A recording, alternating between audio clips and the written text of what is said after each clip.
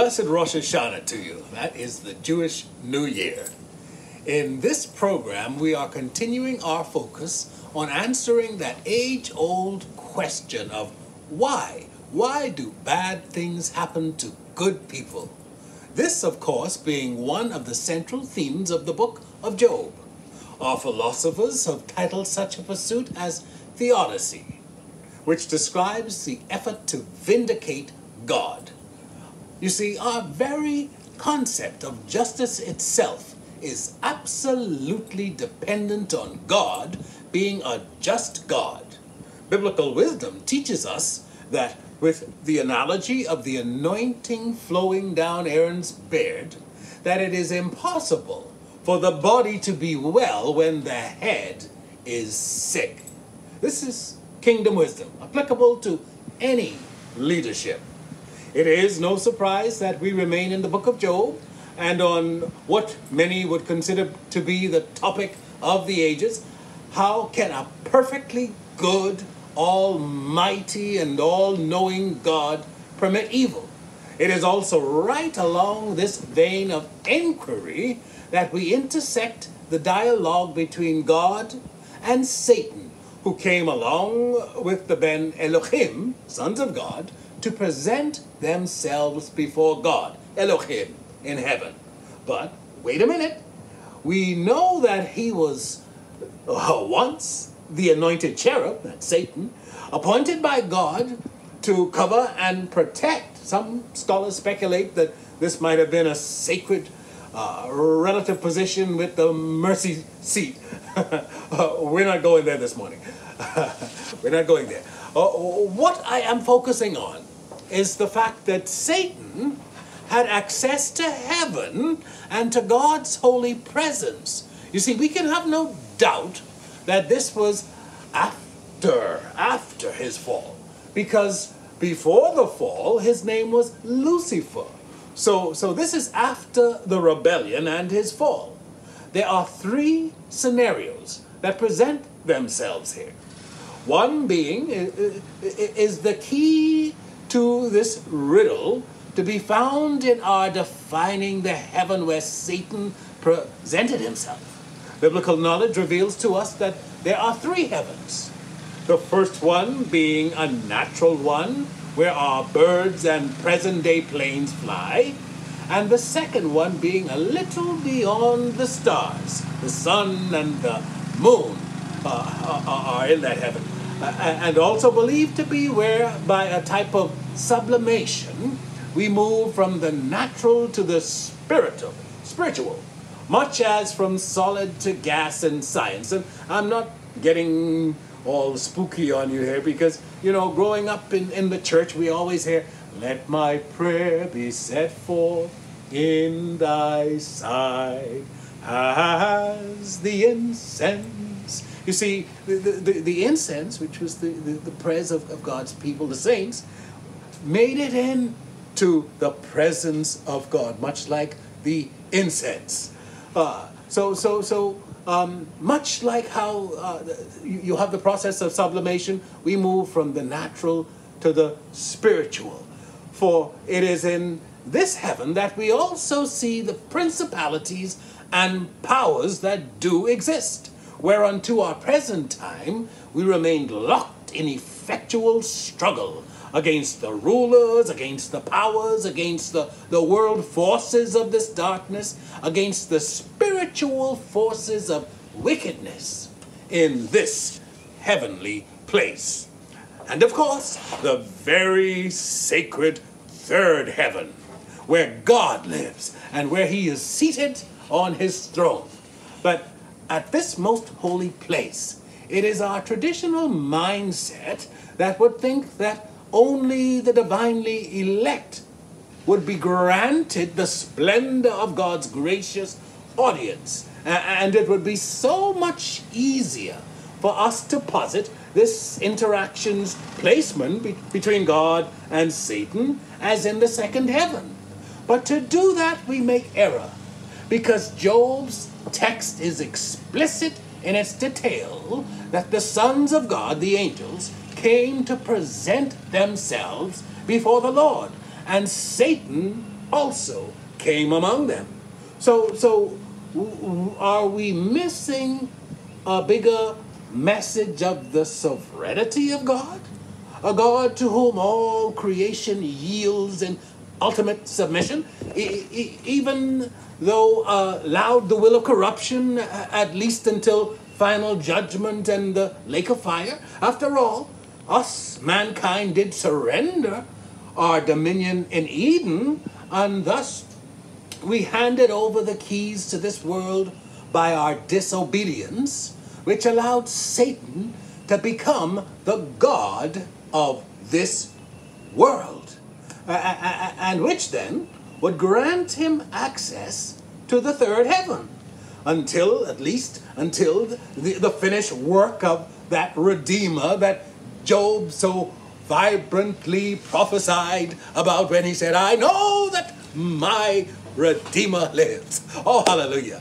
The second scenario, to help us understand how Satan could have access to God's presence, is one wherein we see this as the infinite extension of God's prevenient grace, which goes well beyond our finite comprehension of grace that has been so badly handicapped by our self-righteous sense of judgment, with us making the assessment then of grace to this level being a superfluent, over-the-top grace.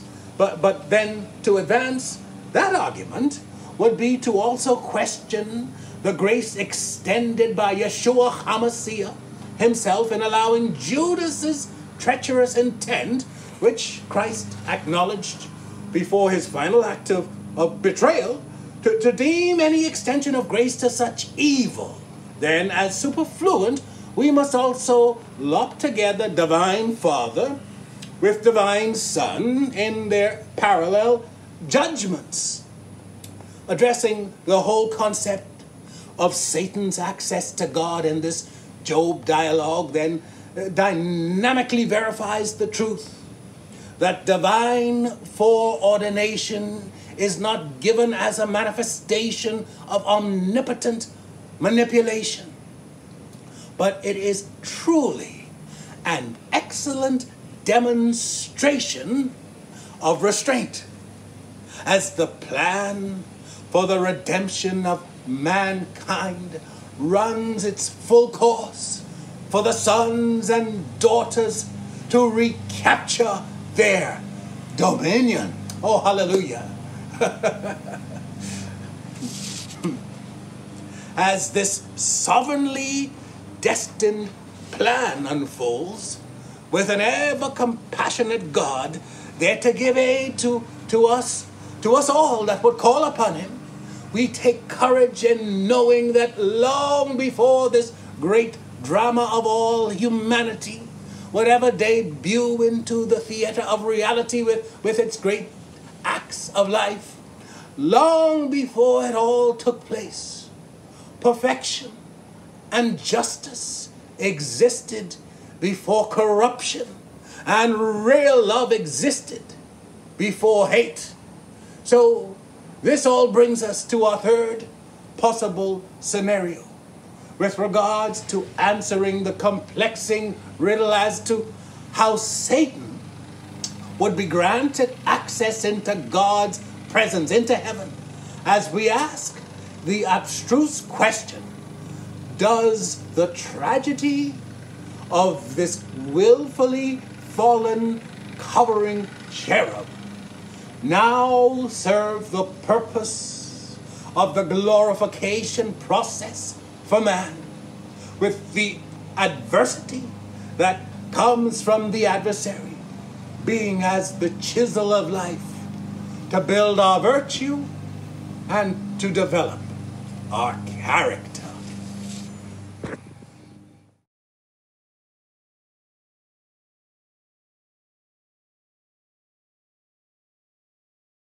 Hebrews 4:12 states, "For the word of God is living and active and full of power. It is sharper than any two-edged sword, penetrating as far as the division of the soul and spirit, and of both joints and marrow." exposing and judging the very thoughts and intentions of the heart. He is an author, a well-connected Christian activist for positive change, and the founder and president of the Jewish Christian Network, reaching every continent in the world. Global Evangelistic Center invites you now to receive the worldwide expository and anointed teaching ministry of the senior pastor, Alexis Wallace.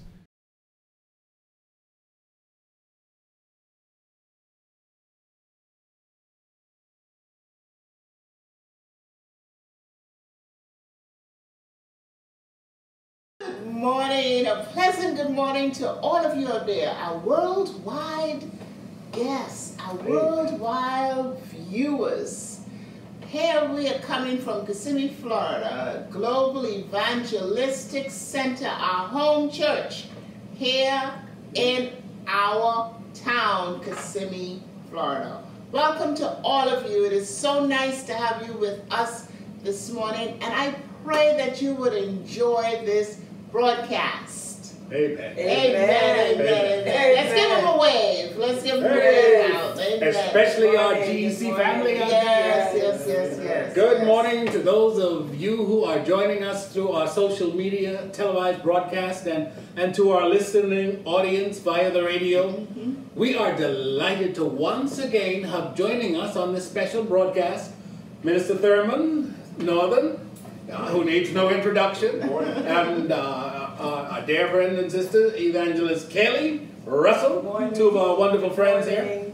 As we finish up our series today from Job, as we deal with the issue of Theodicy, or some people say Theodicy, I'd say Theodicy, which basically seeks to answer the age-old question of why do bad things happen to good people. Yes, Amen. Pastor, this series is certainly an on-time series, especially when we consider all that's going on in this nation and also around the world today. Yes. Amen.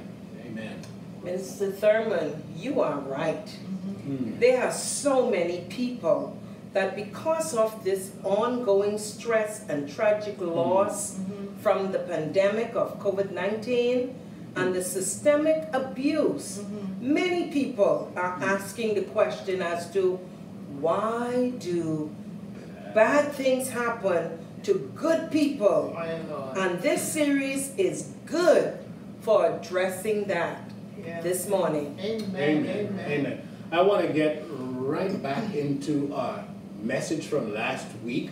We ended at the point where his friends, I use the term loosely, well, his friends, because sometimes friends can come and offer bad advice, and sometimes they can come and offer good. But anyway, his friends had just come from their various places of residence and had come to demonstrate their compassion at his great loss. Yes. Job was in a state where they looked from a distance when they were coming.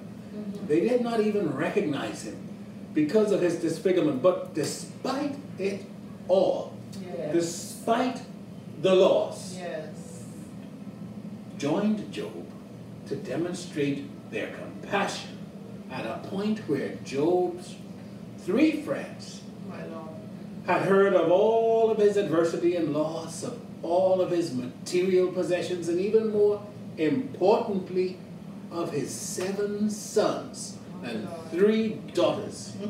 But despite all of that, here was Job, realistically impacted by the horrific news, but still not changed.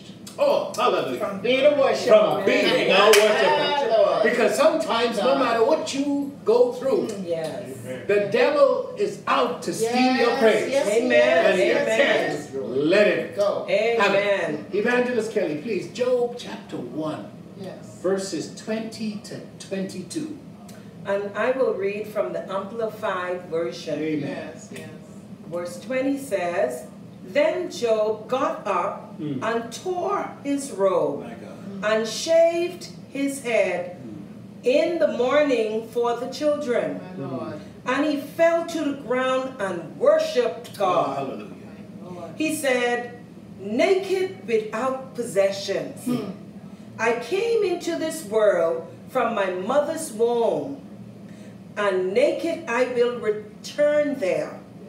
The Lord gave, and the Lord has taken away. Yes, ma'am. Blessed be the name of the Lord. Yes. Through all this, Job did not sin, nor did he blame God. My Lord. You know, we were just talking about that. You know, there's a popular, it's so popular in the Christian world where when we requote that particular part that says, the Lord gives and the Lord taketh away. Amen. And as you were saying, that wasn't the Lord that took it away. That was Job speaking. Amen. Yes. Or not really knowing what was going on. Yes. We know from the scripture that it was Satan that was doing all this damage to Job. Amen. Yes. It wasn't the Lord. Amen. Amen. Let's go into the Job dialogue, so to speak. We're going to focus critical and prophetic analysis on Eliphaz. Job's friend. As we take an analytical overview of the book and life of Job and the key issues raised from the counsel of his friends, I believe that there will be a powerful and very encouraging message that will emerge. A timeless message of great relevancy to our present time that will speak prophetic wisdom and comfort in our stressful times.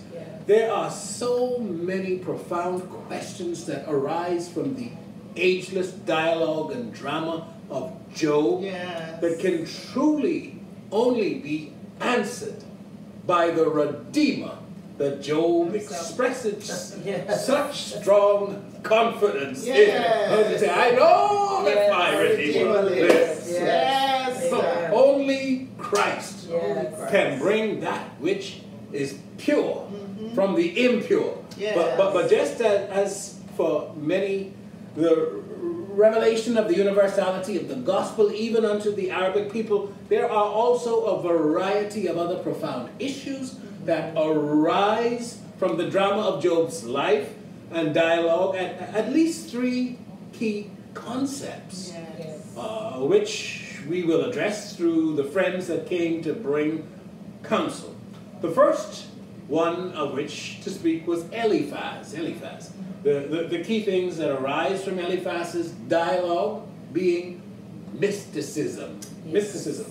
Now, Pastor Evelyn, you take Eliphaz and the applicable scripture that draws this point out is Job chapter 4, verses 12 to 16. Job chapter 4, 12 to 16. Okay, Job chapter 4, 12 to 16. I'm reading from the Amplified Bible. Amen. It says, "Now a word was secretly brought to me, and my ear received a whisper of it amid disquieting thoughts from the visions of the night, when deep sleep falls on men.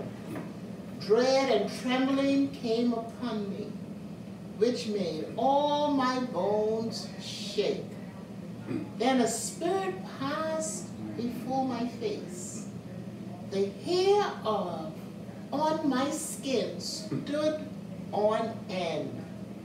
The spirit stood still, but I could not discern its appearance. A form was before my eyes." Pastor Alexis, you had brought it to our knowledge and attention a few programs back. I don't know if you remember that Eliphaz was a descendant of Shua. Yes. Eliphaz the Temanite was a descendant of Teman. He was the grandson, you said, of Esau. One of the dukes of Edom. And Edom was an ancient kingdom of the Trans-Jordan. Absolutely. Amen. God from Zion. Amen. Yes, Lord, I do remember. Yes. Absolutely. It's so profound, especially for the time we're in. But Pastor Alexis, you also brought out the Trans-Jordan is the part of the southern Levant. east of the Jordan River, Yes, yes. mostly contained in present-day Jordan. Yes. That's what we call Jordan today. Absolutely, yes. My God. So with this revelation regarding the universality of the gospel unto the Arabic people, unto the Arabic world, we see that in our modern time, Jordan was the second Arab country Yes. after Egypt to sign a peace accord with Israel, which was signed in it was signed on 26th of October 1994 between Jordan's King Hussein and Israeli Prime Minister, back then it was Yitzhak Rabin, in a truly historic deal brokered by then U.S. President Bill Clinton. Because we also see that intelligence reports reveal that Jordan is considered a very strategic country. Yeah. Partly from its strategic location at the crossroads of what Christians, Jews, and Muslims call the Holy Land. Yes, Right, yes. right, right. It is very strategic, Yes, yes, especially yes. with the major Abrahamic initiative that I have undertaken. It is strategic in its potential too, because it is a major tourist destination, also attracting medical tourism Yes. due to its well-developed health sector. Yes, yes, yes, yes. My God, Pastor Alexis, that's what makes me so excited about your book on the Amen. Abrahamic Wow. Initiative, Yes, Amen. yes, which, yes. as you have repeatedly said, is more than just a book. Yes. It's a mission. It's a mission. Amen. Amen. And one that will have powerful significance to the Middle East and to the whole world. How long until it comes out, Pastor? Evangelist, I am also excited about it. And everything now is in the hands of TBN. Everything is in their hands, who are doing an excellent job with carefully editing it. And when it hits the market, as it soon will, That's right. they are strategically promising for it to be available worldwide. Amen. That is awesome. Amen. I'm Amen. excited about it. Yes, Amen, amen. I I am am too. excited also Yes. because I have seen firsthand the research, the Okay. prayer, and the work that you have put into that book. Yes. I've seen it myself. I've seen the sleepless nights. All right. What they say, the burning of the midnight oil. Well, amen. Amen? Yes. I have seen it. Yes. So it is truly, truly a prophetic work. And on that note, Pastor Alexis, as we started to focus on the prophetic significance of Eliphaz's message to our current time, I personally think you mentioned that it was mystical. Mysticism. Yes, Pastor. Yes. Mysticism. Mysticism. Let's show you Yes, yes. how we come to that conclusion and its current relevance. As you see from the scripture, that you read, Eliphaz says that a word was secretly brought to him, and his ear received a whisper of it Yes. amid disquieting thoughts from the visions of the night, Yes. where what? Deep sleep falls on Men. men. Yes, yes, yes, Pastor.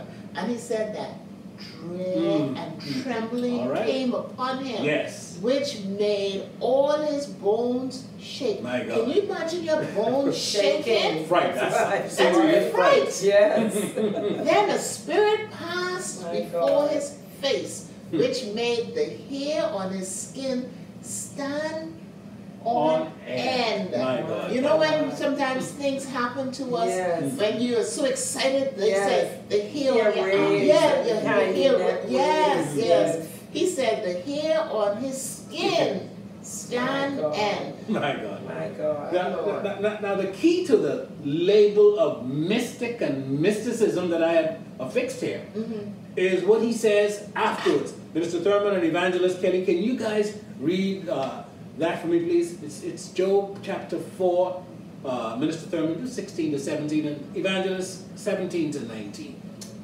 The spirit stood still, but I could not discern its appearance. The form was before my eyes. There was silence, and then I heard a voice saying, He heard a voice saying, Yes. Can mortal man be just before God, or be more righteous than he? My God. Can a man be pure before his master, before his maker rather, or be more cleansed than he? And verse 18 says, God puts no trust or confidence even in his heavenly servants. My Lord. And he charges his angels with error. How much more will he blame and charge those who dwell in the house, the bodies of clay, whose foundations are in the dust, who are crushed like a moth? My Lord. Now remember, this is what he is hearing. Yes, yes. Pastor Evelyn, can you read the definition of what a mystic is, please? Pastor, mysticism is not an easy word to describe, but from different sources we see that it has there two, not one, but two definitions Yes. of what mysticism is. All right. The first one being a more technical definition, that is the experience of mystical union, of direct communion with ultimate reality reported by mystics. My God. What they call the Merriam-Webster Dictionary says, further breaks it down, more simplified, it defines it as the belief that direct knowledge of God, spiritual truth, or ultimate reality can be attained through subjective experience, such as intuition or your insights. My God. You also mentioned a second definition. Yes. Yes, that definition comes from the Oxford Dictionary. Believed, characterized by self-delusion. You know, so many people have delusion. So many people are hallucinating day by day, but it's by self-delusion or dreamy confusion of thoughts, especially when based on the assumption of occult qualities or mysterious agencies. My Lord. That's a heavy stuff. So, Pastor, Yes. from the definition of mysticism, we have gathered that mysticism can be thought of as a practice of tangibility, experiencing God. Yes. I like how you put that. The practice of tangibly experiencing God. The theologians, they call it the practice of experiential knowledge of God. But you put it in an even better way. Amen. Thank you, Pastor Alexis. Thank you so much for breaking that down. Yes, I like the way. Amen. Yes. Pastor Alexis, the second definition of mysticism is one that deals with self-delusion. My God. Remember I explained that earlier? Or dreamy confusion of thoughts when based on the assumption of occult qualities or mysterious agencies. Yes. You need to explain that a little deeper. That's a dangerous one. Because there are a lot of people out there that are they are in a state of self-delusion. And they bring this scary type stuff, this spooky type stuff that they call knowledge to the fore. And you've got to be careful of them. You know, if I always say, if you can't show it to me in the Bible, then God ain't saying it. That's right. but exactly what you said, Pastor Evelyn. Now Bildad is characterized for mysticism because it was in the visions of the night when dread and trembling came upon him and the spirit that he mystically encountered being the source of knowledge, you got to be careful, from which he pulled to bring forth a word unto Job. But doesn't our own Christian experience have a certain degree of mysticism involved in it, Pastor? It certainly Good does. question. It certainly does, Minister Thurman. And that's what makes it a two-edged word. Because whether we are charismatic Christians that believe in being filled with the Holy Spirit, or whether we are traditional Christians that celebrate the ministry of Eucharist, mysticism is an actual part of our belief. Amen? Amen. Yes, But of course, you'll immediately see that with the mysticism that has the occult qualities or mysterious agencies connected with it, this is definitely a no-no. I didn't plan on sharing this with you, but I'll tell you a little story. When I first got saved, before I got saved, I used to go to a lady that was an actual soothsayer, because this lady was quite accurate My Lord. in her ability to cut the deck of cards. Then I got saved. I got saved at Oral Roberts University. And I started to read the Bible, and I became knowledgeable about things that we should and should not do. And I went with a friend who shall remain nameless, and I was outside. We went to let this lady cut the deck for us, so to speak. And I was outside of her home, and I said to God, God, show me a sign if it's right for me to seek this lady's art. And when I went in, she cut the deck for my friend, and she went to cut the deck for me. And she said, I cannot cut this deck for you, because your future is not in this deck, it's in God's hands. My God. My Lord. And then I realized that God had manifested himself, because these soothsayers, they can take their $30 or That's whatever it right, is now. that's right. I couldn't take it. He refused to take my money. Then I got a boldness over me, and I said, so how did your powers come to you? She said, in the night. I said, okay. And she had a picture of the Virgin Mary on the wall. She's, they're religious now. And I said, I see that you have a picture of the Virgin Mother. She said, the Virgin Mary is blessed. And, she asked me to pray for her. My God. She told me I have circulation problems in my legs, and I'll know when you pray for me. I went back. Never again in my life from then, way back then to this day and going forward, never again. Do I look to astrology? My Lord. Do I look to soothsayers? Because what did she say? Your future is not God. in my deck. That's it's right. in God. That's right. Yeah. She told me she could see. She That's said, right. you sit among the white hearts. My Lord. Thank you, Jesus. When I went into that chapel to pray for that woman, God told me, get up off your knees. You cannot pray for her until she comes out of what she is in. Yeah. My God. I just felt led to share that. Amen. We- Amen. Demonic side. Absolutely. Yes. But we go to them thinking they have the power. We have the power. Yes. Our future is in God's That's hands. right. Amen. Demonic forces. Amen. God. Exactly. Amen. There's a curse that's associated with it that needs to be broken Yes. if you have indulged in it. Yes. My God. You see, with mysticism that has the occult qualities of mysterious agencies Yes. connected with it, that is definitely a no. Yes.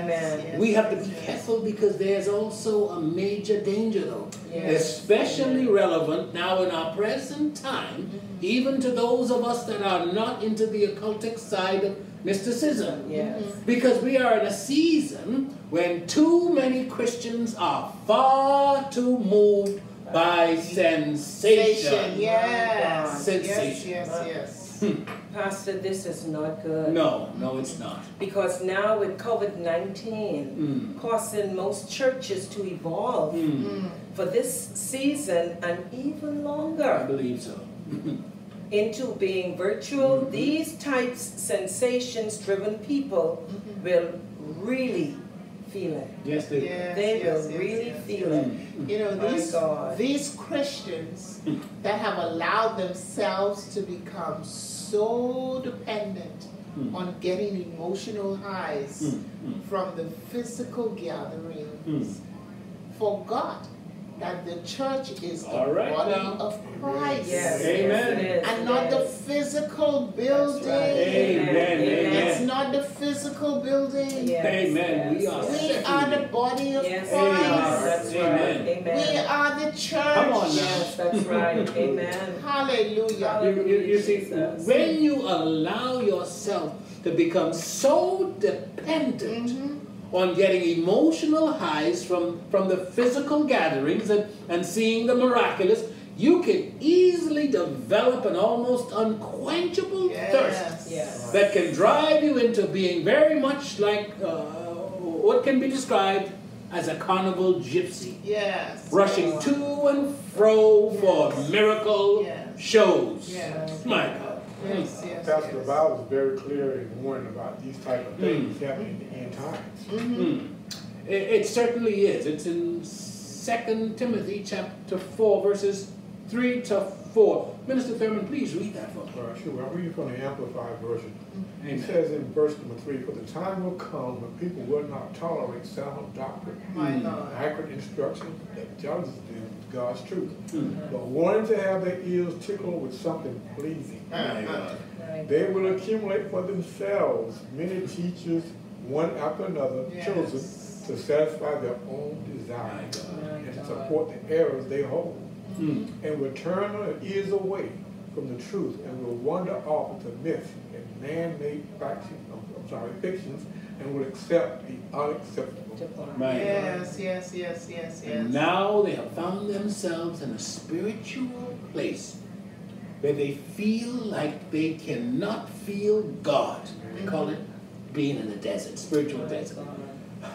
Like they feel like they cannot feel God like they used to because they did not fully grasp the reality that the Bible is not only God's unadulterated word, but it is God's greatest and most reliable revelation of himself to mankind. Yes. You see, it's not that the experiential revelation of God is not awesome, because it is.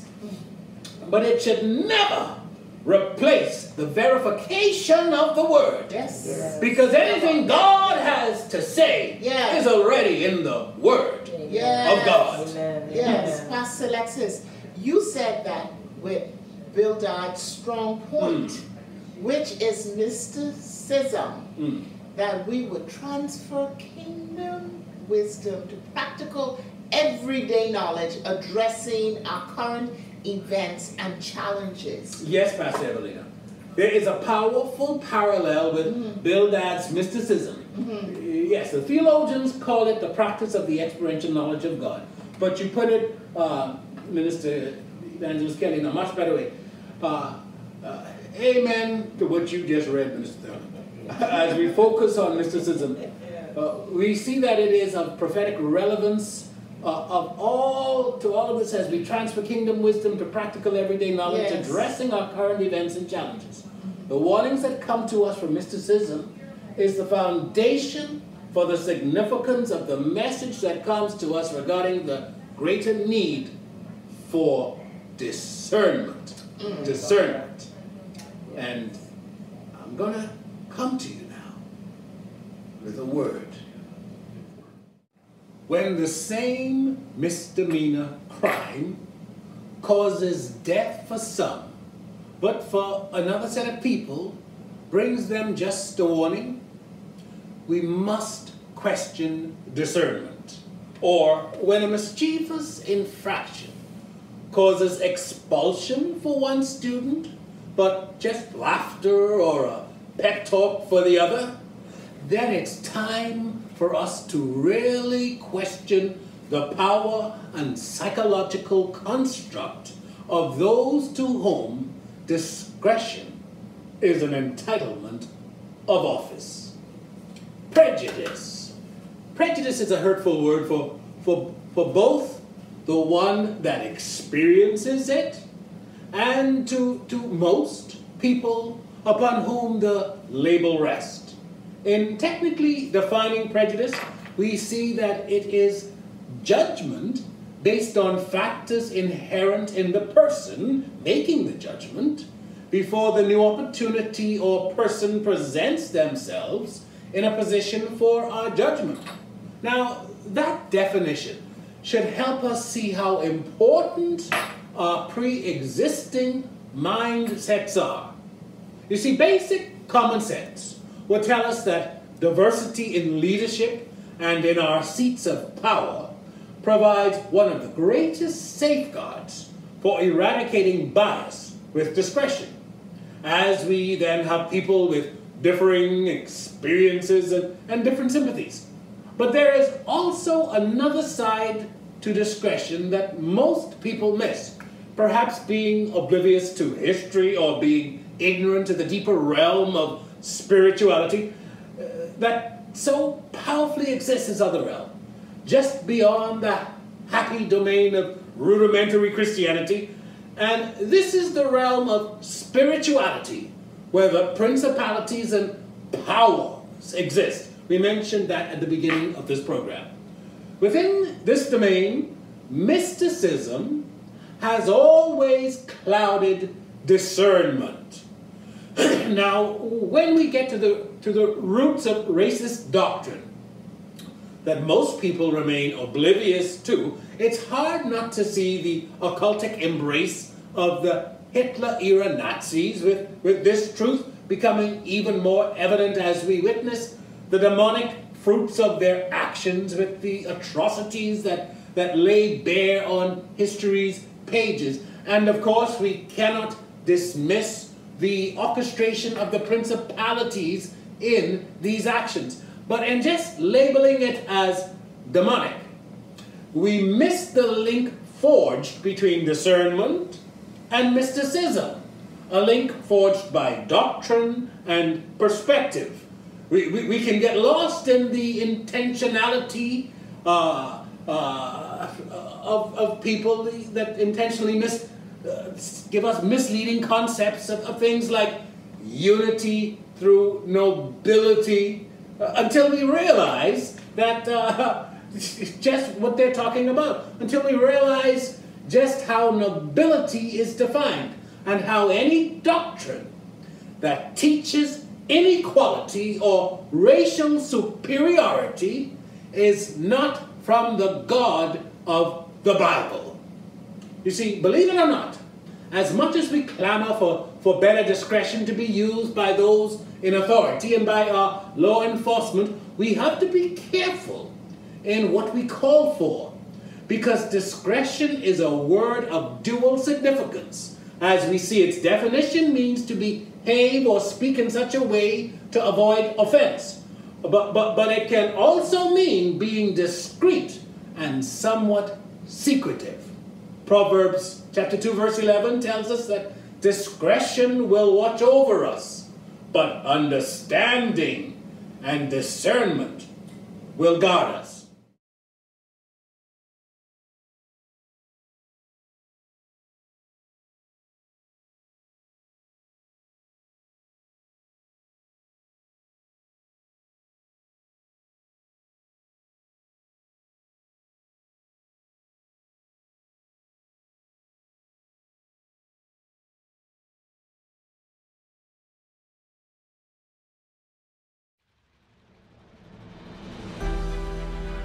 Over 600 years before the birth of Christ, the prophet Isaiah stood on the banks of time and destiny, prophesying unto the children of Abraham, both Isaac and Ishmael.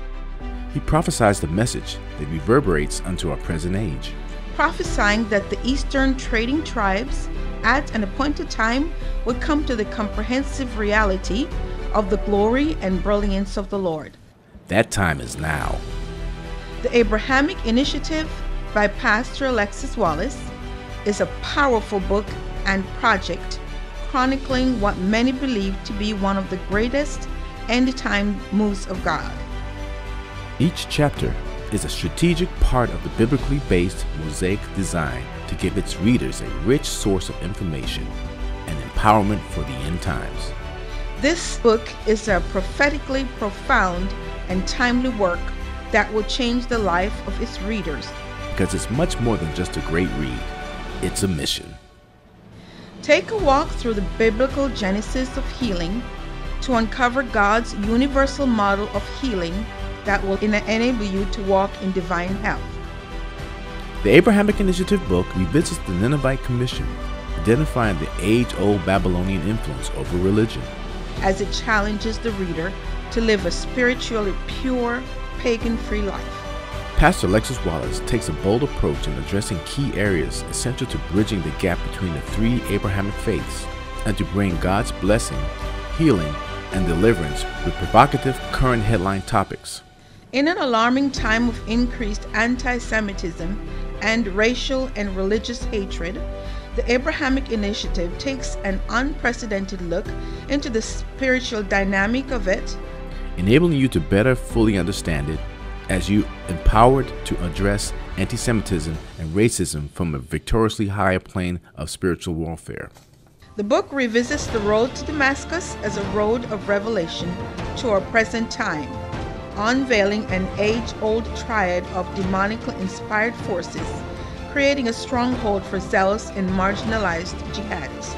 The book's conclusion goes back to the beginning as Pastor Alexis reveals God's universal plan for prosperity encoded within the Garden of Eden. In it, he predicts a coming global economic shift in the Middle East that will call for the manifestation of a blessed and anointed royal priesthood to emerge in these end times. Our budget to take this initiative worldwide is $25,000, and our ministry is requesting your prayers and support to stand with us as we produce our first book for the initiative. We are requesting your prayers and financial support as we produce the Abrahamic Initiative book for this timely, bridge-building, divinely mandated work. It is a work being strategically built with the purpose of building bridges of understanding, friendship, and cooperation between the Abrahamic faiths and glorifying God while bettering the plight of mankind.